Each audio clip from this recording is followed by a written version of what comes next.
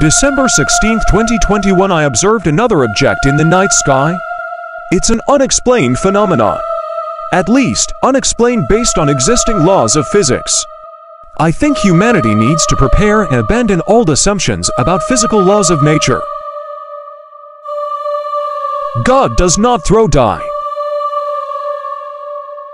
It seems to me that different universal laws are applicable to the objects I have been observing based on the energy released by the objects, which appears abnormal, high concentrations of energy, and its existing physical laws can explain things on Earth, solar systems, galaxies, universe, but these objects, I believe, move between different parallel universes, contradict existing physical laws, which makes them unexplained phenomenon.